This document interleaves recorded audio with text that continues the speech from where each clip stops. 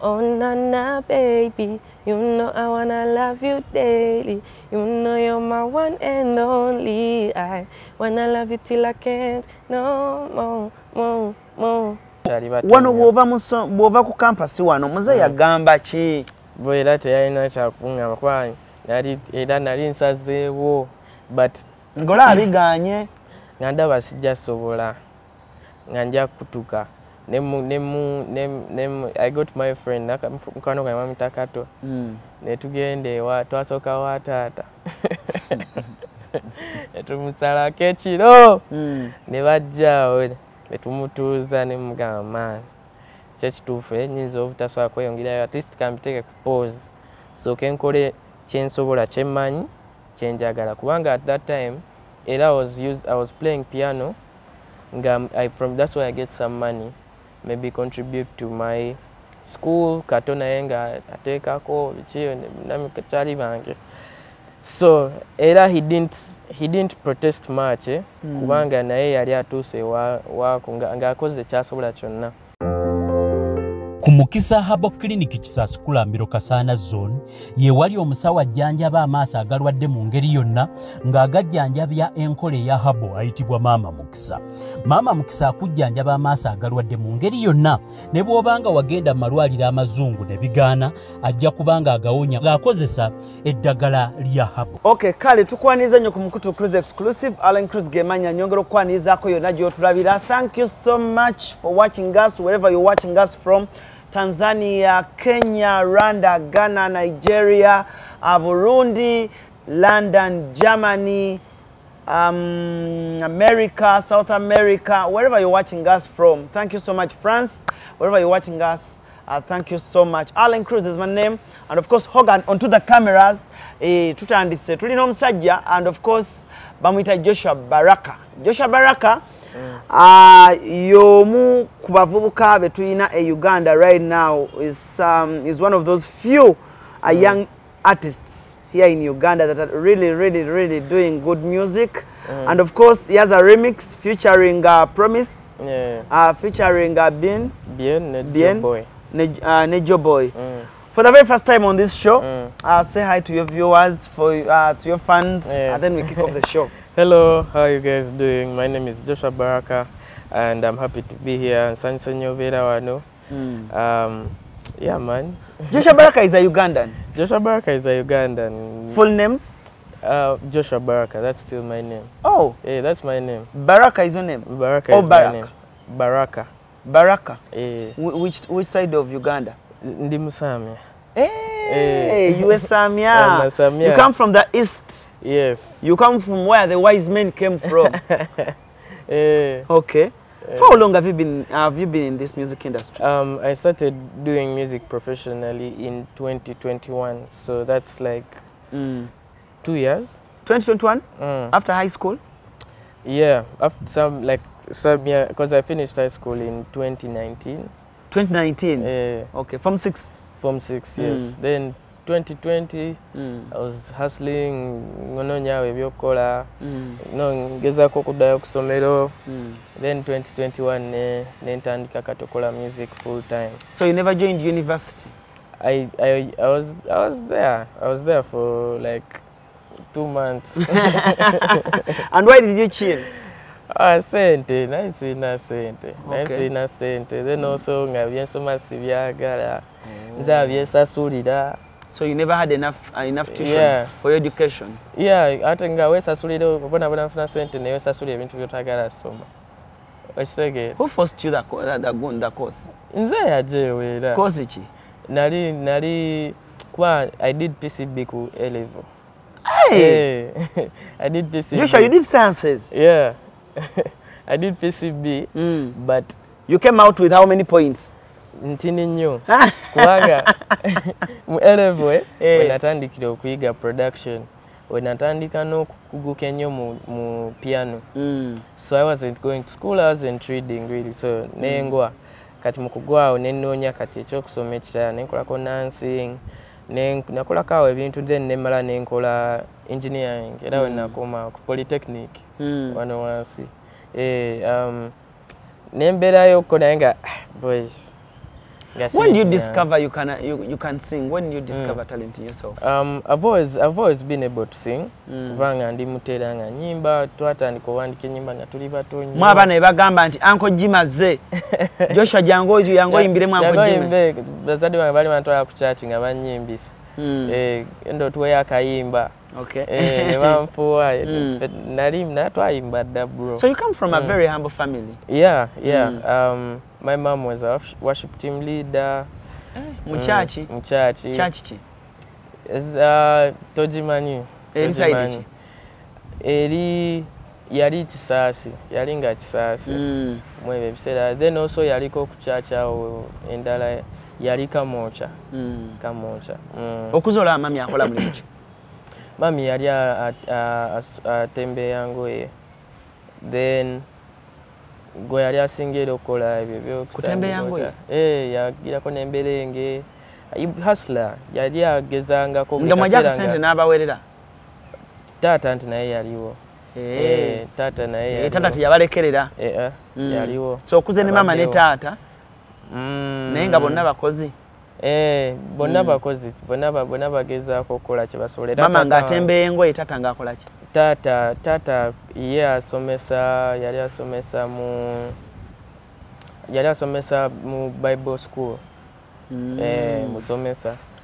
Then man nga bakolera kye basobola naye one thing kye bakola ennyo kwe kunteeka in very very good schools because they knew like I have to be some different from where twali tubeera wetwakulira engeri gye twalimu kati ng'era abantu b'osoma nabo bakuyamba kinene era kyekyo abantu abasinga obungi kati balowooza maybe I'm from a rich family. Sikulimba kubanga nange Joshua okukyaza wano omuntu akulaba mu video atulaba genda olonye ennyimba za Joshua omuntu akulambe onana baby alaba ekivubuka ekiri health ekyeyagala kireka kitoto kya road ate nsana ngeze wano juzi badde ngeze mu 2022 badde nkwenkana n'obutini sure 2020 awo 2021 2020 awo ogwa mu ssente bintu bitandika okuba ng'ebikolaakolamuko kati kuba kati I was performing everywhere I was. Muri abaana bameka? Tuli abaana basatu. Bo bali bakyasoma? Bakyasoma bakyali bato. Wano bw'ova ku campus wano muze yagamba ki? Bo era teyalina kyakuŋŋamba kuba nali nsazeewo but ngola abiganye nga ndaba sijja sobola nga nja kutuka I got my friend mukwano gwange bamuyita Kato ne tugenda ewa twasooka wa taata ne tumusalako ekiro ne bajjaawo ne tumutuuza ne mugamba maani kyekituufu nyinza obutasobola kweyongerayo at least kampiteeke ku pause sooke nkole kyensobola kyemmanyi kyenjagala kubanga at that time era I was playing piano that's why I get some money maybe contribute to my school Kato naye nga ateekako biki namikyali bange so era he didn't protest much kubanga naye yali atuuse waako ng'akoze kyasobola kyonna so nangamba man kola ekyo kale yagamba kakirowoozeeko then after some time nangamba yasabye Katonda namugamba nkikole taata nenkikola kati ewaka muli basabi nnyo batadde bange bombi basumba naye just tebalina church naye nga abantu bajja ewaka basabamu bagenda ne babulira enjiri ebityo like bagenda enjiri ku street mu church ezenjawulo okay so then my mom ye lwetwamukubira ne mugamba man sasa najja ne twogera naye ye teyakirwamu nnyo era yanga bugambiwe oba owulira nga kyolina okukola kikole nangamba kasita osigala ku ekyo notabeera ng'obuukabuuka ng'okola kino osigala ku ekyo n'okifokasingako n'okola ekyo ffe tujja kusabira era ne bakireka ekyo awo obulamu n'ogenda n'obutandikira wa obulamu saabonabona nnyo mu music sijja kulimba like maybe nabonabona n'obulamu naye si music kubanga obulamu bwo wabutandikira wa obulamu okutandika okubeera nti kati mama nsikiriza tutansikiriza ate ngenda kubeera nzekka. Nali sibeera nzekka. Nali era nkyali wa taata ng'ewaka oli ekyemisana n'ekyeggulo. Naye ng'era nze akyegulira. Taata akuwaayo z'asobodde. Naye era nga oluusi yeerabira n'attako oba oli musajja mukulu. Oli musajja mukulu kati osabe taata we ekyemisana ekitwala ekyeggulo. Naye era nali nkola awo nali nkuba ennanga mu bandi nafunawo ku busente bwange okuba ennanga mu zikyaki ez'enjawulo nali nfunawoko ku busente awo. Gwe muli eri nga ky'otunuulira mu mutwe gwo style ya music eno gy'oyimba gye wali otunuulira abantu ki abaali bakuinspiring? Kuva dda era nze nali ndaba nga bino ebirala sijja bisobola kubanga ngawe nagambye like amasomero ge nayitamu ganshapinga nnyo like n'abantu be nalinga interacting gaki. Primary nagimalira Kitante, then nengenda ku Makerere College School nasomera O level, then Mengo nensoma A level, Mengo SS.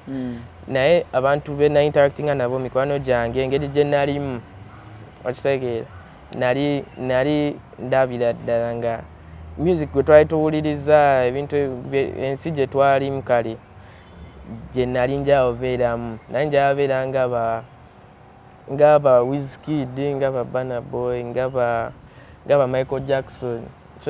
Naye I was inspired still by the Maurice Kiria's radio inspired me so much okuvanga ndi muto nnyo radio awo biseera bya bread and butter kuva dda era radio inspires me so much. Maurice Kiria ne muzuula awo nga ndi nga mu senior 2. Did you talk to him? Yeah, I talk to him now. We talk. So I was inspired by so many people. So ekintu kyo ozoyina boolabirako naye nga kyekibadde tekikumalamu maanyi maybe one day wala music gw'oyimba muzibu wakkuba anti era awo neebaliza Mukama ku waliwo abantu abaneegattako awo nga actually nali nkyalina ku Polytechnic nalina kyali wange bamuyita Sean Main naye muyimbi naye era ayimbanga byenyimba yalina listening party nengendayo nga wenda mukubira gita mu backing then awo na meetingira manager wange kati gwe nina ne team gye nina kati nemba meetinga ebiseera nali nakutandika production nga nawo demo bwange nga bubiri nga recordingira naye nga recordingira ku headset nga sina mic biki then ainawo bakyali jukira era no ready nali mbya music nga kubena kati naye nawo era bakyali banga bainawo studio ate nga ndi mulungi nnyo munankati nga bampita nenkubako kunanga mu studio zaabwe nange nefunayo chance nengirayo byenkozeeyo kati nainawo demo bwange nembawa ne babwagala netutandika okukola ffenna nabo balinga just nganze naye nga balina nabo ekirooto ekyokukola music to like a certain level. So netutandika okukola ffenna so banyambye nnyo in that ebiseera bingi bambeereddewo nnyo tukuze ffenna kaŋŋambe mu music on in my music career we've all come together and banshieldinga nnyo ku like sabonaabona nnyo kaŋŋambe nti oba Tendongo yakunyiga nnyo nga bola abayimbi abalala banyumya music bwenti biki kale natambuza music nakola kye nina okola I stayed out for nights nenga bamukuba abakubye nga bakuba kati tosaakaka muntu kuba okitegeera naye era nalina abakuba selector J has been with me kuva dda kaimba kasooka nga selector J akuba ba DJ Joe ba DJ nga selector akuba ku Radio City akuba ku Radio City kumba ko bisana na nyimbe embaga governor nga buli wakubanga akuba ba DJ Joe ba DJ bangi nnyo kubanga omukuba manager bange naye DJ Sese kati nga bo ba DJ bakubangako radio z'amaanyi nga zikuba abamu era aba presenter we bafuka bakyali bange then abamu baali bakyali era ba manager wange tebakusalangayo ku ssente nze in my whole career sasulangako muntu sente kuzanya music wo no ozokola music wo nosaba mukama nakwatirako mukama yeka kuba nze nganze mukama ampadde favor era nze kyensinga omwebaliza buli wenzuka ku makya nsaba mukama ampe favor kuba abantu banjagala bwagazi neba simanyi oba na nnyimba kale nnyimba nnungi naye abantu bankoledde ebintu ku bwerere bye basasuza abalala era oyo Katonda yeka yakikoze ekyo. Omuntu akulaba omulundi ogusooka wano nali yagadde omwe kayimba akakufudde ow'enjawulo ennyo mu Africa kuba nja kukozesa ekigambo Africa because kakrossing the borders aba Nigeria olaba challenges nyingi aba Ghana West Africa olaba kasaze East Africa olaba kasaze mbadde nsaba obampeeremuko amavoko amalungi ago n'oluvannyuma otubule storyline ogijjawa.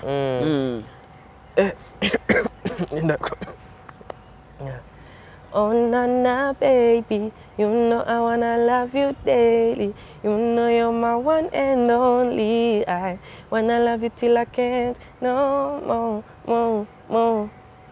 Wow. Akayimba ako bomu ku buyimba oba oli awo tujja kukozesa ekigambo basile queen bwe baagala ennyo oba abawala ababeereyo mu mabaala nga baagala okuvibinga omanye abaana abaagala nja kuteeka mu kategori abaana abaagala obulamu obulungi abaana abaagala nga buli kimu ayagala kirungi music mulungi esimu akwata nnungi TV alaba ziri zamalayo ayina decoder alaba ziri zamalayo kugamba omwana nga oluyimba olwo oba lutyo balitalo you know moto. Tell us the story how you start writing this song. So I waluandika nze waluandika lwonna ne wandikira music wange yenna.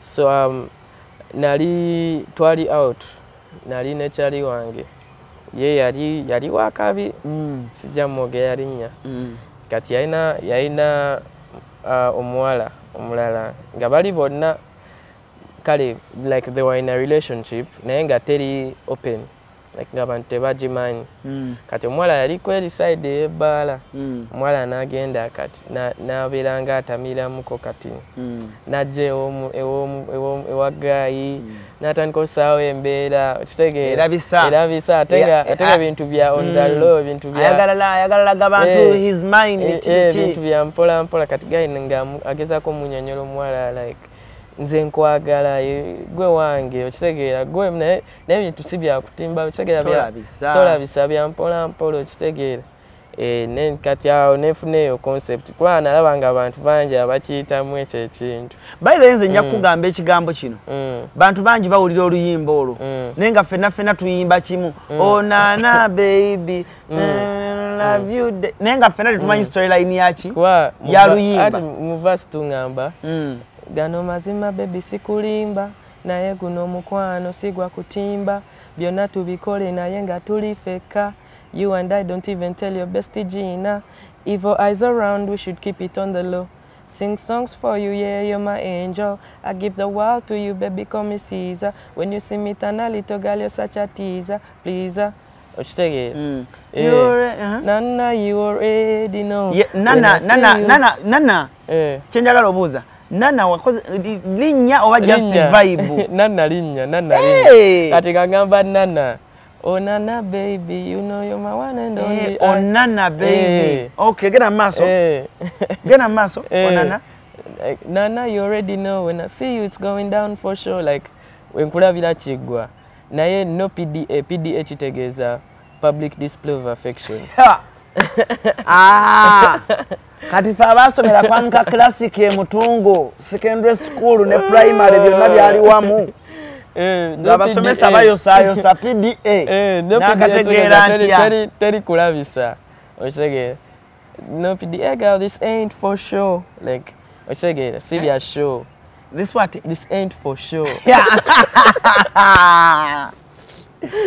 Uncle Joshua nze baana mu mwinenge gye muwandiika oluzungu n'onyumirwa so akayimba byonna n'oluzungu olumanyiddwa oluzungu mukama ampadde ekisa oluyisaayisaamu tuluyisaawo Naiza byannema okuyimba era namba Serinzeka bali eyo bangi ngayimba onana baby daily.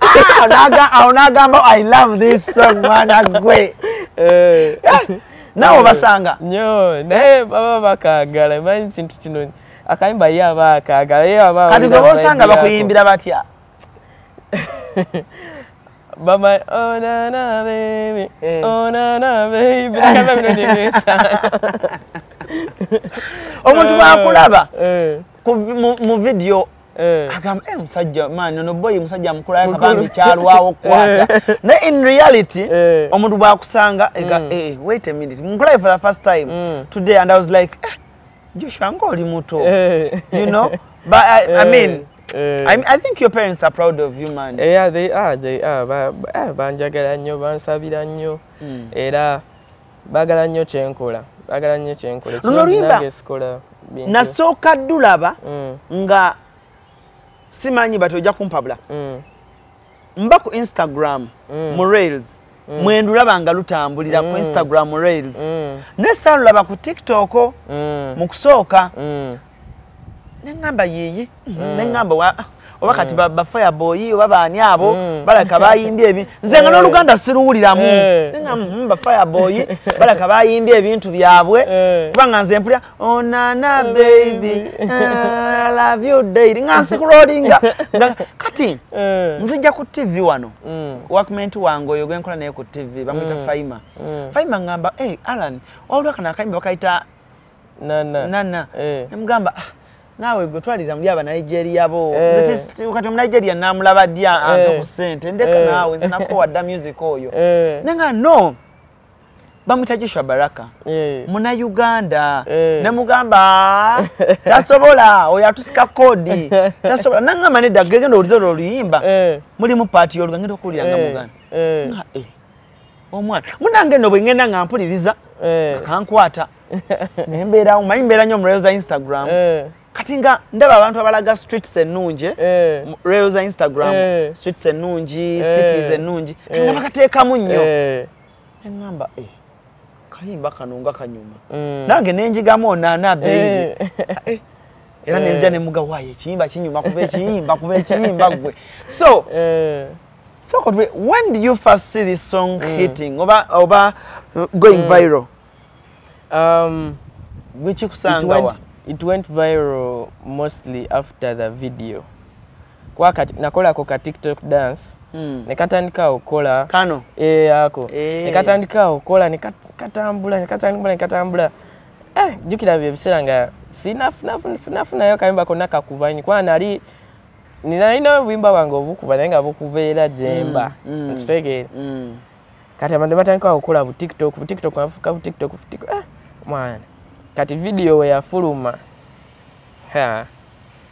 simanyi nange kayimba je kakuvamu simanyi wallahi simanyi kayimba nika kalinga akakuba omulundi gumu munatandikirawo analytics zalo n'oluyimba gwe oba okebera mu YouTube channel yo bagamba nsi ki ezisinza okukanyumirwa oba okukalaba kankebere kati kebere kubanga nga bwokeberawo CRUZ exclusive gwe mukutu ALLANCRUZ gemanya banaye tuli ku mukutu guno bamwita Joshua Baraka, one of the Uganda's finest youngsters on the block. Oh, you get me right, nigga? So chobo manya nti ekintu kyakutedda fire tujja tukawona woyagala interview ekyagenda damazu tuli proudly part by Africa One Tours and Travel bagamba nti ennaku z'omwezi nga mukaaga omwezi ogw'October tugenda Egypt tugenda kulambula tugenda kunyumira Egypt tugenda kulinya mountains nine then January gwayagala omwana ogenda mu America mulete wandisa obudde batandise okuwandisa by December bagenda kuba bagalawo oyagala mwana ogenda ku mu America tulayo ku Disney World then September tuli Europe awo tugenda kuvisinga cities 5 omukyala mami Paula ngenda kuba mulete sawa yo nayo ngero tunyonyola okay so listeners kakadde naye top countries in the last month Kenya esooka this is Spotify Kenya esooka nekuddako US nekuddako Nigeria nekuddako United Kingdom Denmark Uganda ya 8 kambi basomera bulungi akayimba onana baby ku Spotify batulaga nti abana Kenya be basinzo kawa amato in the last month enako 28 sembe abana Kenya basinzo kawa amato nekuddako America abali mu America nekuddako aba Nigeria bali mu kifo kya kusatu nekuddako UK eri ewaffe London Uncle Richmond akayimba kabayita muddo omusajja mutwala bakuba endongo nekuddako Denmark nekuddako Germany nekuddako Canada Uganda muli mu kyamunana awo nekuddako Netherlands France South Africa Ghana Australia Tanzania Sweden India Spain Switzerland Rwanda Zambia Malawi Belgium Italy Brazil UAE hawanai kati banaye house managers kabatuuka koleti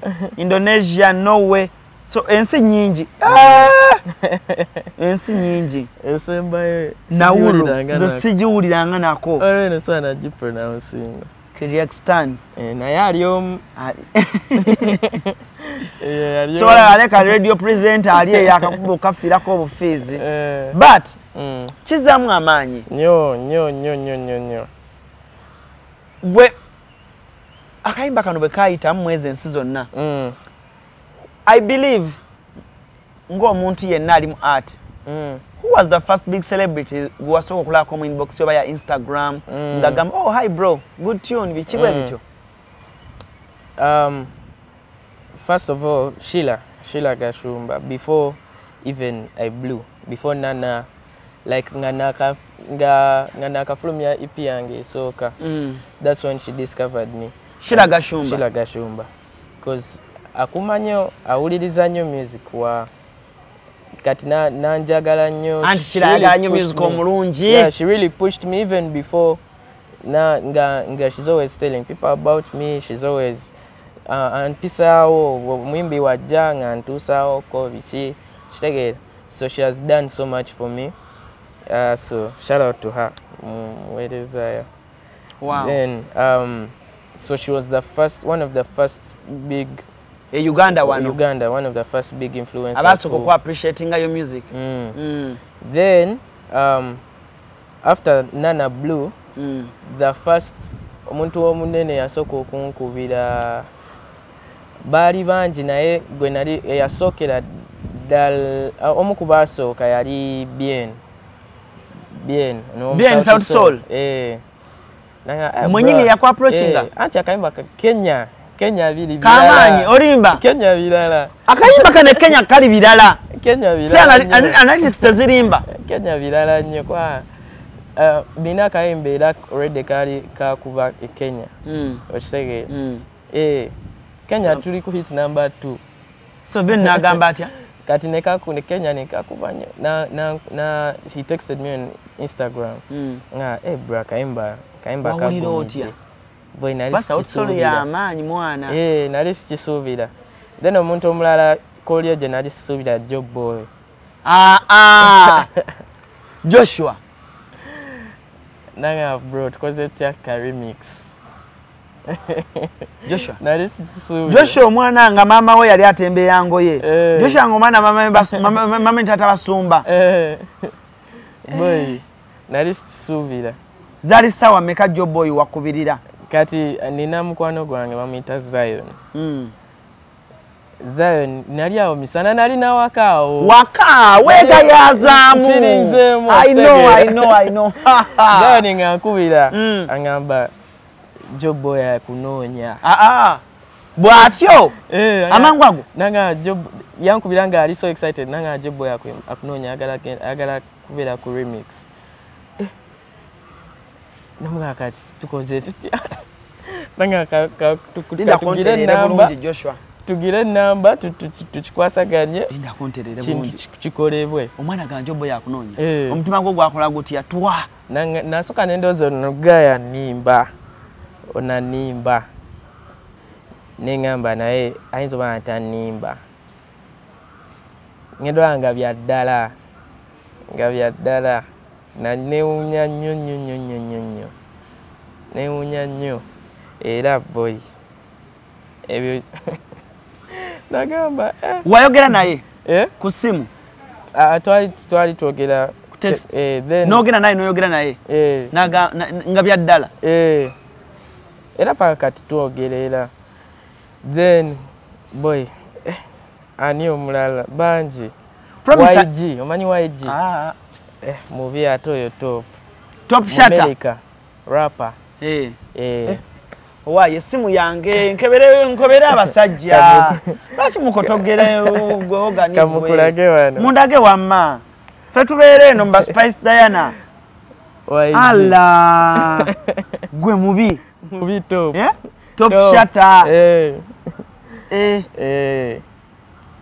kati ono yagamba ki aina milioni 9 nakuwa enamba ye ono wa Instagram boy ono wa Instagram enamba yo simanyi wasobola n'ogifuna kati maybe naye wali ogimugambyeko ntya ntandikirewo amasinyaze gakuyitamu agamba noga ayagala kati kulabisa naye bantu bangi nnyo kibadde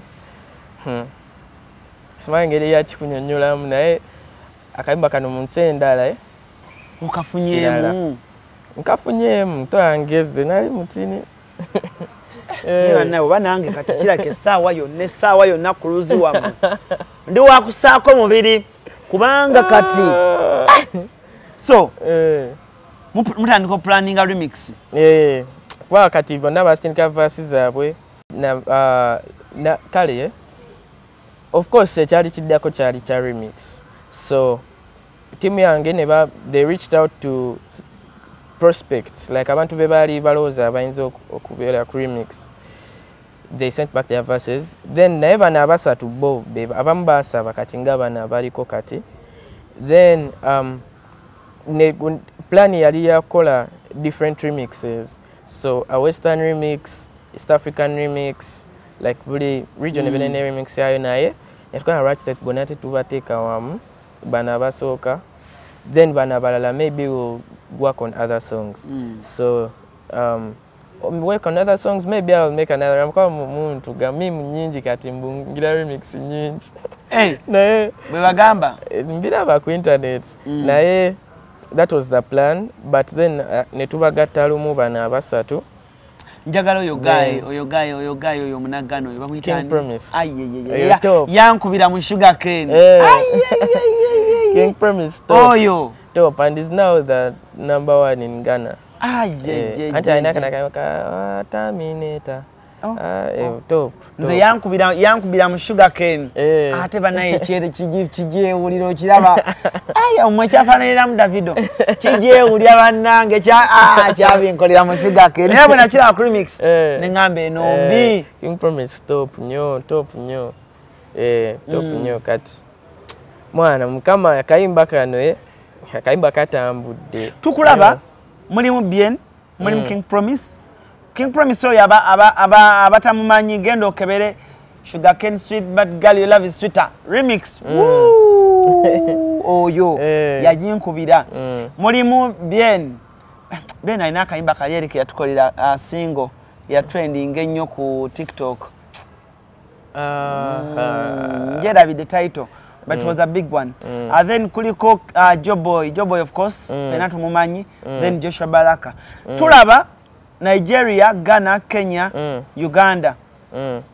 Ani akutera mu sente ogenda Nigeria n'okola ne Joboy. Nova no de Kenya n'okola ne gundi. Anova yo no de Ghana n'okola ne Promise. Wakikwasaganya otya? Tekyali too expensive? Kyali, of course the costs were there. Naye mukama ampadde nga nagane mukama nzambiriddeyo nnyo ampadde ekisa of course as we grew the team grew we met more people so money pool yagejja wakitegeera nga nagambye nti engeri gye tukolamu kiri nti maybe we save and also invest okitegeera like buli omu ku team alina contribution gyakola buli omu alina role ye naye era wetuuka katugeze tugenda kola video buli omu contribution ebeerawo kitegeera. So that's how we work and we invest in ourselves. But as the team, as the brand grew and as I grew, also after the success of Nana, the original, the team grew. So we got more people on the team and we were able to pull this off. So buli omu amunonya mu nsi ye? Twagende Ghana, ne tugende Nigeria, ne tugende Kenya. Nomala then nokola no compiling omuntu. Omuntu waba wakwebuza omwana akulaba ewakaawo. Project eyo esobola okuba ngamalako omutwalo gwa $. Njabaga sente mutie. Mwana gochomanya top video bani abakwatirako mweno project mulimu abatali mu ndongo naye nga bakwatirako visa ticket bichebyo bonna ila team jenkola naye ila penatuli music abamu bali mu publishing abali mu distribution abalala bali buli mwana role ye nenga bonna bali mu music. Otambula n'abantu bameka? Wemba ntambula like of traveling. Manager wange kisinzira wengenda. What's the name of your manager? Bamwita Lobster. Lobster, okay. Lobster nina ba manager babiri. Lobster ne DJ Sese. Yeah.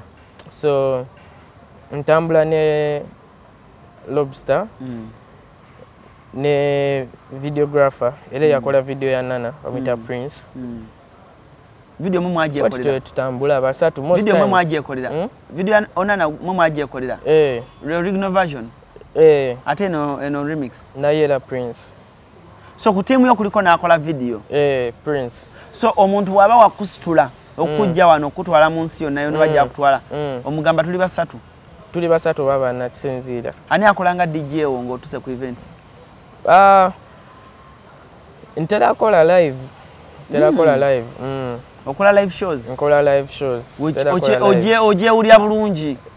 Live kwa kwenali India kati. Nina ba promoter bange ye London. Waliyo Jose Jobs Linki, waliyo Richmond, waliyo Mami Latifa, waliyo Uncle Jaffa, Auntie B. Bali eyo batwala abana Uganda okuyimba mu Royal Regents. Omuntu asobola kusitula wekka. Tekisoboka. Tekisoboka. Ate babiri. You and your manager. Nina mkwano gwange ali Canada eyo. Bamuyita Auntie Hope. Auntie Hope nchiwako oli. No kola content. Mwana. Babiri chinzo bante so. Nenge ngenda gende UK very tujala bawo. Kwa mwana eri mulimu abana Uganda. Nga bote balina senne nga bawulya wali genze noyimbira ku bavubuka naddala awo e London no bayitamu nga community y'abavubuka abana Uganda bajja kujja twogere enamba gye mukozesanga company namba ki?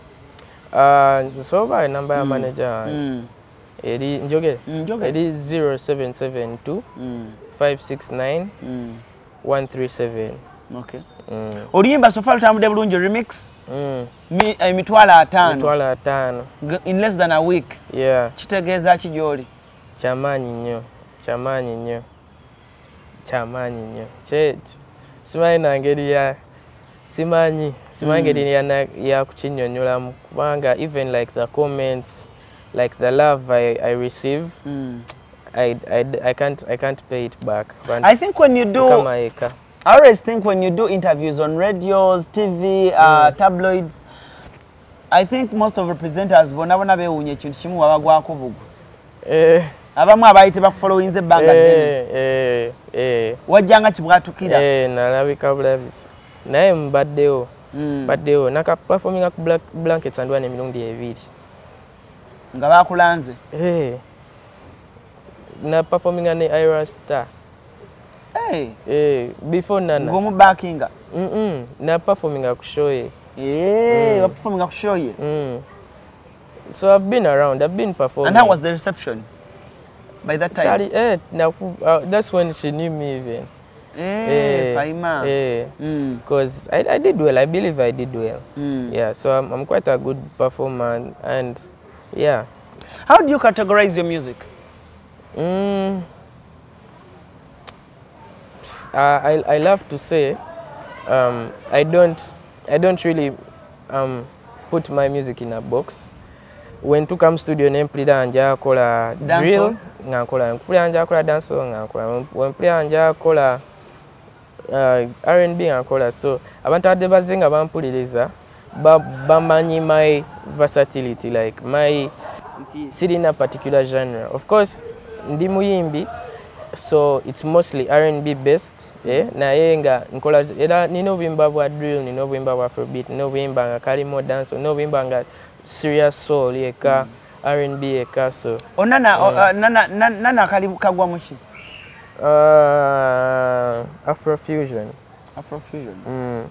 So Afrofusion ebeeranga you get another style and you put it on an Afro bass. It's not Afrobeat. Naye Afro bass nga Afro ngea. Yeah, but then also namu ku sounds zili more Caribbean, more Jamaican. Yeah. So it's a blend of many things. So Afrofusion. Do you co-produce your music? Yes, because I'm a producer. So the way I work with, because nkola ne ba producer but naye nsinga kola na Asong. Actually almost go nkola na yeka. And maybe other guys. Kubanga when I traveled, I worked with a few other guys, but most times I travel with Asong also. Yeah, so when we go, we make sessions in other countries. We do a lot of things. So the way I work with him and any other producer I meet is that we bounce ideas off each other. Like in data idea, and how to make it work. Okay. Yeah. You've gone to Nigeria. You've gone to Ghana. You've gone to Kenya, Rwanda. One by one. How do their industry differ from our industry, according to the way they do things? Industry let's say slower. It's slower. It's younger. Yeah, it's younger. It's way younger. Nigeria amala ina kumeka. Nigeria naliyo ba weeks 2. No studying amukakatona. Naliyo weeks 2 ne kubanga nalinayo ne media run nagenda ku writing. Bogera kubayimbi kyabaffe. Wana yaga kuzijambiga. Nedda Joshua togera amazima. Hey, kuba Salvador yali akagene yatugamba teyawulira ku Uganda azanya. So gwe kale ne kubanga tewawulira ku Uganda azanya. Ne kale nga tobuuzizza muntu. Oyina agamba when you tell someone you're Ugandan in Nigeria now they will probably say party after party, kakuba nyo, big drill, party after party. Reddy and Wizkid, kana kaimba ka baby don't cry. Ne Nana probably. Yeah. Yeah. Uncle Musuza tebawulya Stialosi. Mwana. Simanyi. Ati Ghana tugende ku Ghana. Ate Ghana chika. Ghana, even most of them didn't know Nana. Okay, most of them knew Nana, but like they knew it as a TikTok song. Like they assumed it's some random Nigerian. That's actually one of the reasons why I went there. Like to show these guys I'm a Ugandan, also to show them my face, because most of them didn't think I'm from East Africa. They just assumed I'm from Nigeria. So they knew it as a TikTok song of some random Nigerian guy. Okay, so bokali bani be bamanyiko bowala bakale nga bomugambako mwana Bilalamuko. Okay. Kenya. Maybe party after party. Party after party. Uncle Trizi yakuba mukawo. Before COVID. Limba Ryan kuba performing ako ne Wizkid. So they know party after party. Party after party actually, yeah. Koba kamanyi sure. Kenya bwagenda yo kubana betwina waba pya abana bafe. Kenya is our neighbor. Kenya bamanyi a lot of guys. Most of the guys who are big here are big in Kenya. Did you get a chance to meet the South Soul? Yeah, those are my guys. Those are my boys. Baba meeting ako bonna? Bachali bange nnyo. Most kije mwanyumyako ne Joe Boy. Ne Joe Boy. Ebimu kubye yagamba ko nga olaba binzo yamba n'omubukali yatulaba. Ebisinga bingi byetwayogerako era byalinga nga obeera era nekyali bya kisirusiru. Tewamutyamu. Okusoka. Naye after some time, he's a very cool guy. Makes you feel very comfortable. Yeah, so. Kavimbo tekaliwo. Abantu tebaze sigenda ngako mu nsi ye yonna ensanga omuntu avimba nga artist. Mostly when they also respect you, they are very cool people, like bantu ba bulijjo. Just era bakabi kitegeera naye waba nawe nga kimanyi we fellow artist nga anyway, actually anyone, if you get a chance to interact with them, no matter who you are, they're very cool people. Okay. But top, they're very cool people. Do they try to ask what's going on in Uganda? Who's the top artist? Definitely. How do you guys do things? Definitely. They don't ask. They didn't ask how we do things, but like, of course, they want to know more about like Uganda because their industry is very receptive. They just don't know any Ugandan artists. So, but like when you play for them, people they are like, oh, this is nice. They can this person come? Can we find a way to work? So they are receptive. Just tebaina link, tebaina giriya tufunamu wano. Gafate wefe tubafuna. Wa wano bazimba industry yabwe emirandira jakula dda paka wano. So afulu myaka imba wano katukirawo katambula amanye okuteeka nekati wano toina radio presenter gomanye we Nigeria. So kale nze manye sawa wenu kuba I was there for some time. Onagala connections. Sina kubuzibu. Naye era manager wange kwanze most times nze I'm just an artist. I just show up, do what I'm supposed to do. Of course I learn, but I pay more attention to artists. Bayi bichi bafuna omukisa okulaba ke Nigeria. Betumanyi one. Bemanyi one. Maybe you bumped into him or baha. I spent a lot of time with King Perry, Simanyo Manyu. Yeah, King Perry. Erinya ndi manyu. King Perry na imba murder, my baby murder. Mutegede. I know bimba bonji. King Perry. Nkamanya Aogani aseka gabana CRUZ. Enyimbo tusebusi. Sibimanyi nze naye bamba manyi. King Perry ayine nyimba nyingi zo. Njagala nnyo nti nze kuba oluseke. Ati wenzula nga ngamba mu Nigeria ndi wala kuba oluseke nga mwesonyiwa nga nzira ku Spice Diane wawano. King Perry ayina ennyimba nyingi z'omanyi. So gwe nali nsinga okubeera naye twakiringa nnyo. Magix is also my friend. Abasigadde sikimanyi obo bamanyi naye nga baali bangi. Njabba manyiro jabba manyi sampola mpola. Bonna otherwise oyina remix talk about it. Abantu bategeze where to find your music to go on. Kale. So you can find my music. Now already is a music anywhere you listen to your music to from. Just write Joshua Baraka. One day come Joshua Baraka over Jakundaba with my music and everything. And yeah, I put out a remix recently, the Nana remix. Eriko, Joe Boy, King Promise, Bien. And yeah, it's a dope song. You should check it out. Watch the video on YouTube. It's a very good video. And yeah, thank you. And the girls so many in your inbox. Instagram. They are there. They are there. How are you going to handle? God doesn't give you blessings you can't handle. Hey. Wow. Do you always pray? I always pray. What's your favorite prayer? My favorite prayer is besides I have a prayer I say. I pray God to forgive me of all my sins, of course, and then ask Him to guide me. I pray for favor, and yeah, I attack my day. Okay. Wow. So ladies and gentlemen, that has been Joshua Baraka for you, a Ugandan artist. Thank you. Very popular. Very popular. Amen. Hogan onto the camera. Hogan, ono gwo constable superstar. You want see your nava kwa ebintu byodadda mwayo. Aine jinga okwata kamera gitunza mbasta bansi yonna. Otherwise for now allow me okumaiza show wano njikomye wano sagala kubanga atensukako wano, but for any question comment section ejja kuba nkulu nnyo for now. Otherwise for now muzikirize mbasibule tuli pali Africa One Marus Bridal Center Nile Cargo wamwe mamkusaba research clinic. For now musebe bulungi mwera. Ku Mukisa Habo Clinic Kisaskulambiro Kasana Zone ye wali omusawo ajjanjaba amaaso agalwadde mu ngeri yonna ng'agajjanjabya enkole ya habo ayitibwa Maama Mukisa. Maama Mukisa akujjanjaba amaaso agalwadde mu ngeri yonna ne bw'obanga wagenda mu malwaliro amazungu ne bigaana ajja kubanga agawonya ng'akozesa eddagala lya habo.